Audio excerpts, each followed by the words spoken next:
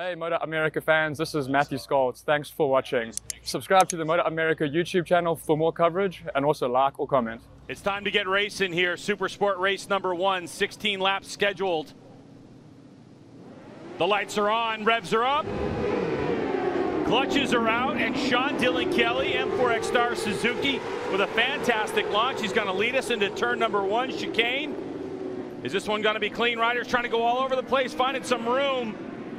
But it looks like a clean start for the field. Great start, and you can see somebody from the third row, I think it was Max Engels, got a tremendous launch, then just kind of ran a little bit wide, but he was up there in 4th or 5th, Greg, but he's going to go up the hill now in 6th place. Looks like Kevin Almeida is going to get right into the back now of Sean Dylan Kelly as they come out of turn 5, head up to turn 6, one of the longest corners we have. If you remember looking back at Wisconsin, we had the carousel there, the big long right. Well, this here at the Ridge is a big, big long left, and as soon as they come out of this, they're going to be sweeping down a big steep hill.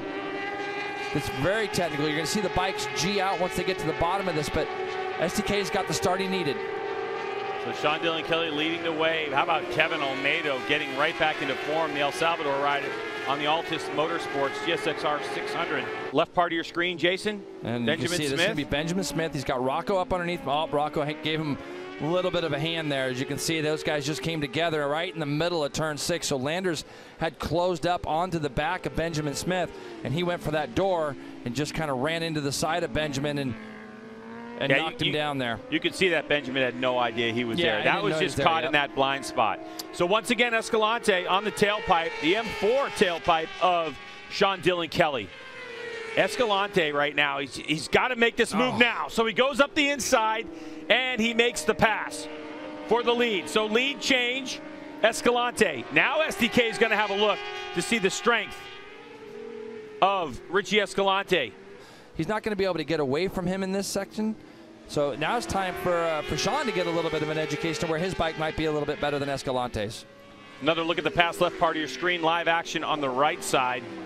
Yep, Escalante did the job prior to where we picked that up. Escalante, sorry, Jason. Yep. Escalante wide at the top of the hill, so a lead change as Sean Dylan Kelly able to hold on to his line.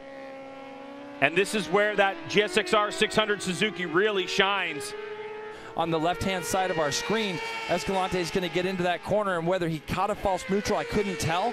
But a lot of times when they wait that long to tip in, it's usually a rider trying to get that bike back into gear. He runs a little bit wide, and SDK didn't need a second invitation to roll on through there. Rocco Landers had moved himself into 5th. Dominic Doyle, Lampkin, Thermiotis, Nate Minster, and Jarrett Nassani in the top 10. And this is going to be a big boost for the 16 and that Altus team as we have somebody that has gone Lane, down. Looks like. Yeah, looks like the last set of corners here, turn 13. But it's going to be a big boost for that Altus Motorsports with Almeida. I mean, he had a really good, solid rookie season last year on the 600s, I felt.